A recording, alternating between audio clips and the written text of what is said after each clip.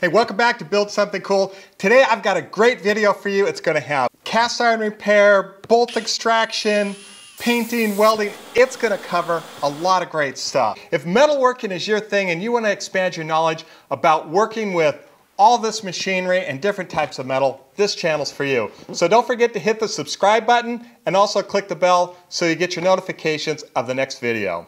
What's coming out on the pallet right now is a K.R. Wilson hydraulic press. I know it doesn't look like much. I picked it up when I was heading down to the Barzy Summer Bash this year, and well, to get in the truck I had to take it all apart, so instead of putting it back together again, I kept it in pieces, kept it on the pallet, but today we are going to completely rebuild it.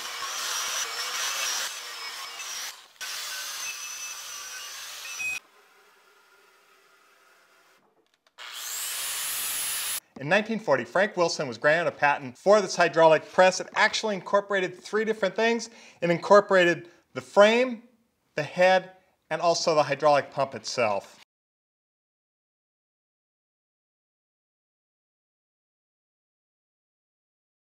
It came in four sizes: 25 ton, 50 ton, 60, 75, and 100.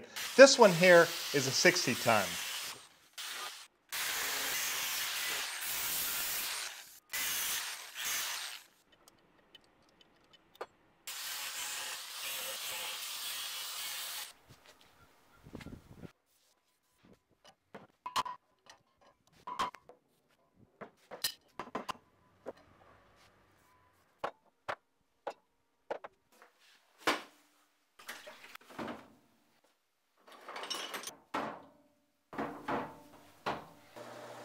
This is a total cheat. I'm using an abrasive planer on this. Big, big time saver.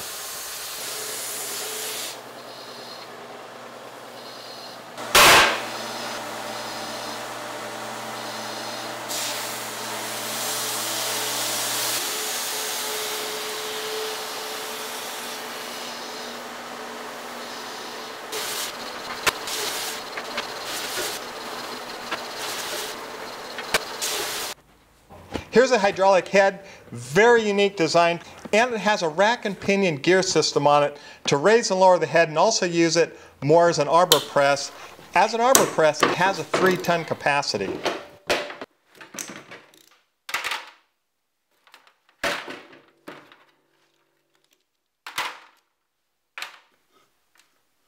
It has a 5-inch bore. It'll handle, like I said, up to 60 tons.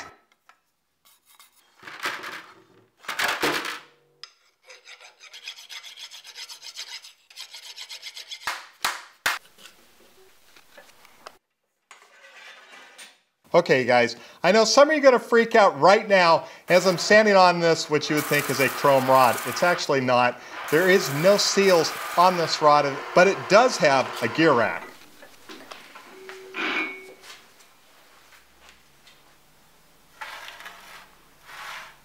Okay, right here we're looking at the broken casting. Now if we look at it a little bit closer, we'll actually notice that the casting was not broken by the rotary action of this gear. It's actually broken probably because the retaining screw got loose, bound up, and then snapped the casting.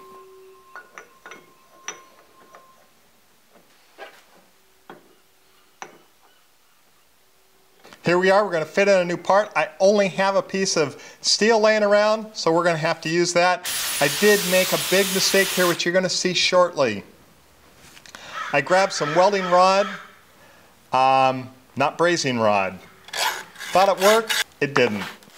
Here I am using the Fireball Square shimmed kit. It's magnetic, not using it the right way, but it did hold this piece just like I needed it.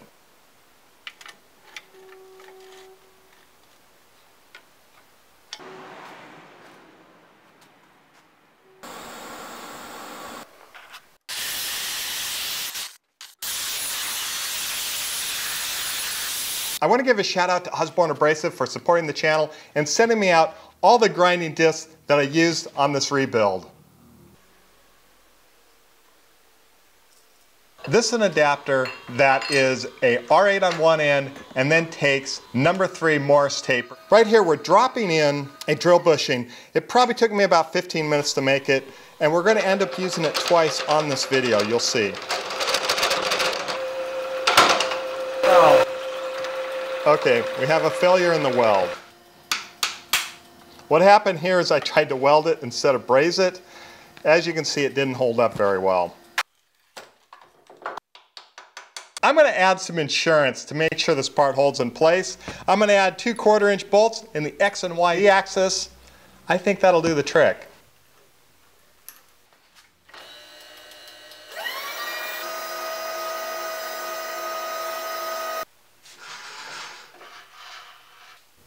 No measurements needed here. I'm just eyeballing it. It should be good enough.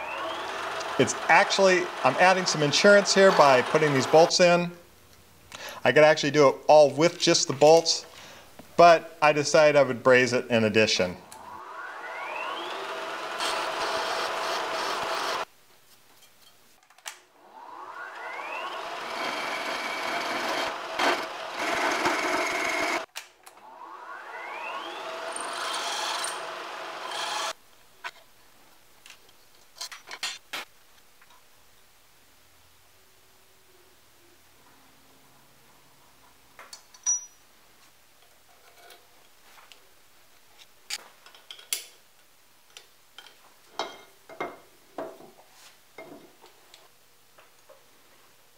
I have a question. How many of you know why there's paint on this drill bit? Well, it's to segregate it from the rest of my drill bits. This is a size 7, and that's the exact size you need for a 1/4 20 tap.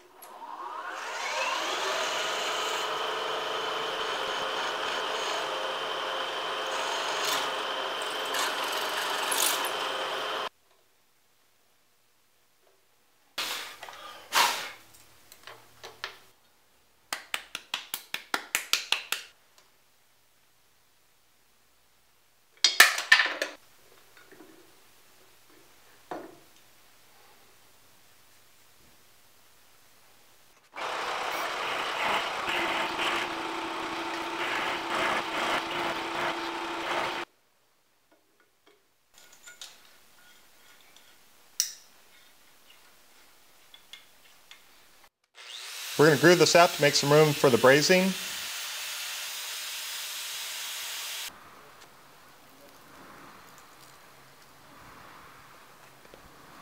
Okay, this time we're actually going to braze it instead of try to weld it.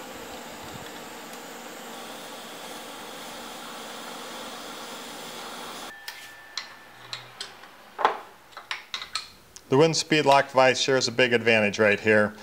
Look how easy it is to change out these jaws.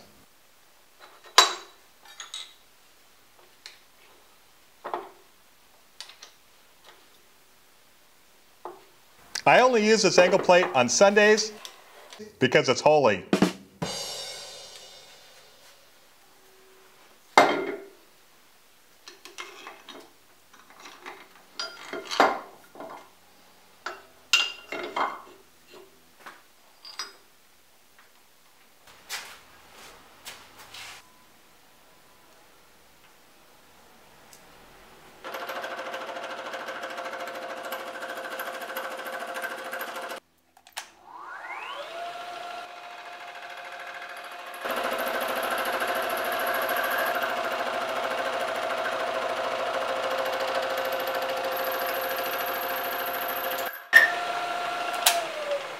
Here we are back in with the drill bushing. We're going to use a ream. I didn't quite get this lined up well enough, but the ream makes quick action of it.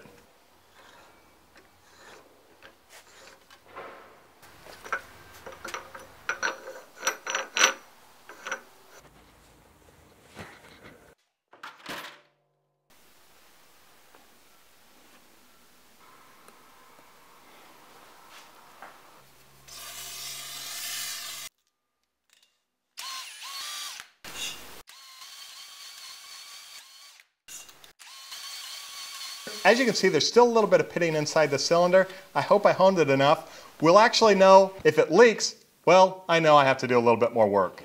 Here I'm going in with a bore gauge, find out I'm about 5/1000ths off on the bore, but I think it'll be fine.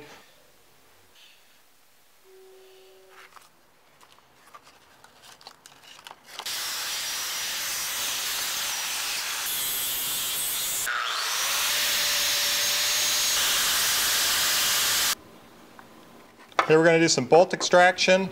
One thing I like to do is tap it first. That's actually not to center it up, but that's actually just to break the rust free a little bit. This is a left-handed drill bit. It's actually a cheap one from Harbor Freight, but as you'll see, it works. Second bolt fought me a little bit. I actually went in with a smaller bit, drilled all the way through, came in with a larger one, pops right out.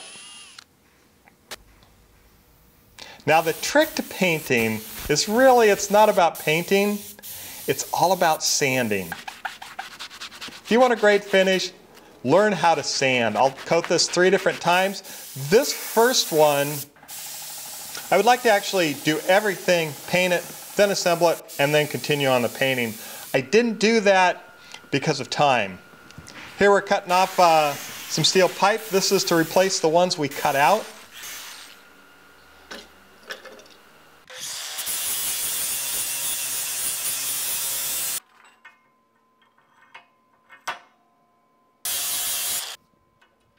Always need a good ground.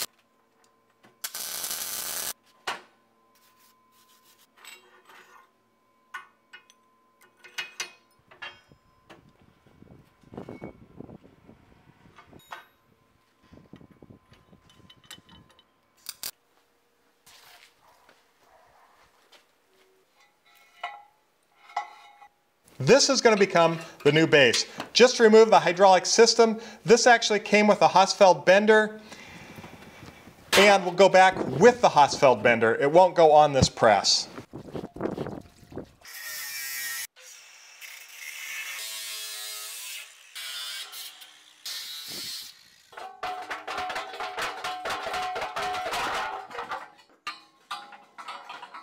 I know you guys are seeing this lift quite a bit. You can see what a great advantage of having a lift like this is. I always get to work at standing height.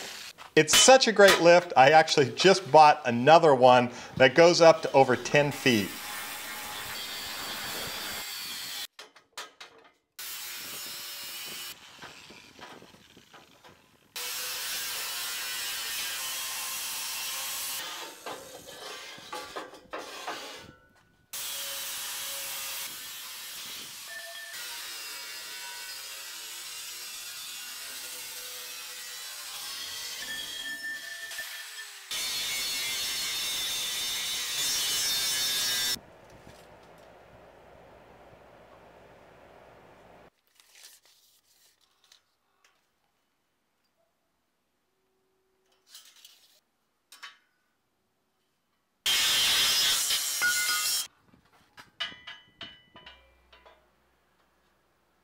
Reason for using the aluminum squares from Fireball, they're just a little bit lighter, easier to maneuver.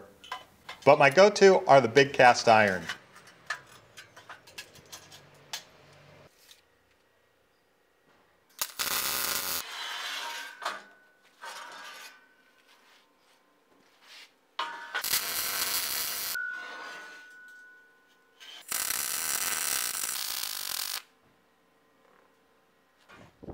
Here we're setting in the casters. These are my favorite casters. I always put 6 casters on everything because it's a guarantee if you're going to have a caster blow out and you're only using 4, it's going to be 1 on the corner.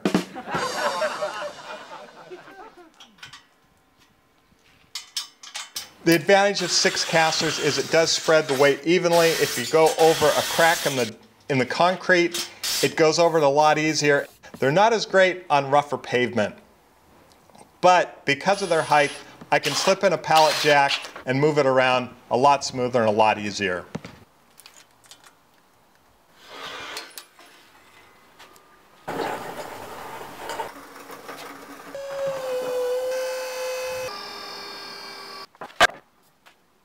These parts are heavy, guys. Those top braces are probably about 150 pounds a piece. That head, just the way it sits, is about 100, 125 pounds. What was interesting is there's a U-shaped beam right there in the center. That was actually from the factory, and they cut it short about an inch.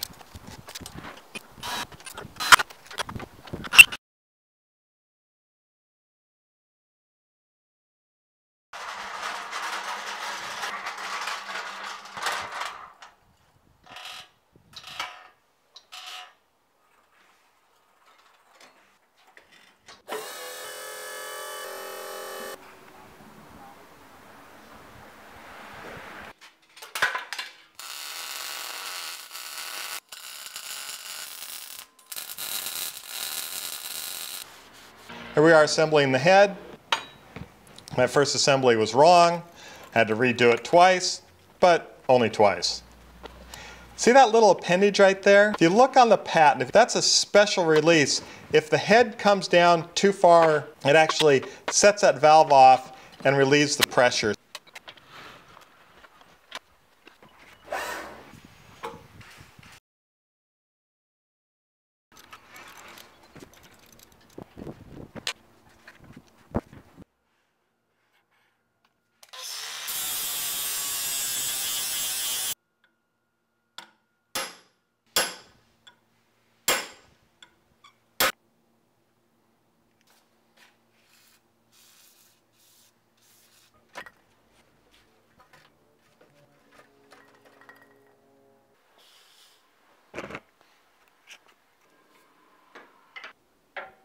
We're going to line up the pinion gear right now.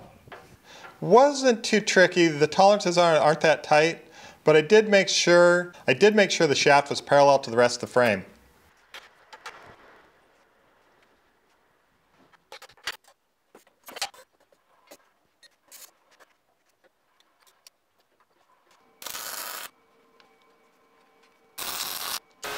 Back to sanding, quality finish. All starts with quality sanding. Also, the advantage you'll find out with sanding it is you find where your paint is weak, so if it chipped off, you know you missed something.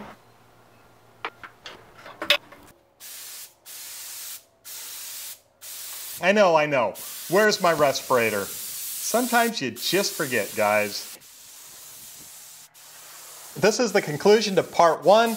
Part two, we're going to do all the hydraulics. Now, this did not come with any of the hydraulics except for the head. I have to come up with what I have laying around to make this work. It's going to make for a very, very exciting video. Also in October, the end of October, the Good of the Land Fest is going to be again in Texas. Down below is a link. Check it out. You're going to love it. A lot of great YouTubers are going to be there. It's at a new location where it is an incredible, I want to call it a steam park, not steampunk, steam park, where they have live steam engines, tractors, all sorts of great things at the facility. We're going to have blacksmithing going on. Very excited. I was invited back to be the MC. So join us in Texas. Again, down below is a link for the Good of the Land Fest. Thanks for watching, and until next time, go out in your shop, build something cool. Thanks.